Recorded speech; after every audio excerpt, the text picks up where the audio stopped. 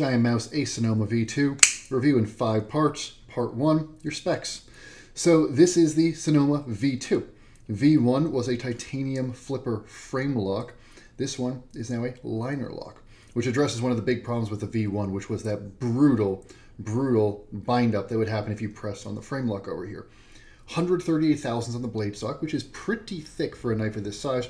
3.4 inches on the blade. You got a finger choil up here.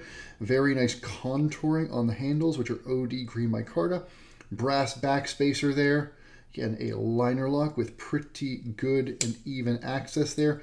Blade is Elmax, and I'm pretty sure this one is made in Riot, made in China by Riot. The V1 was definitely made in China by Riot, and this one feels very similar in a lot of ways.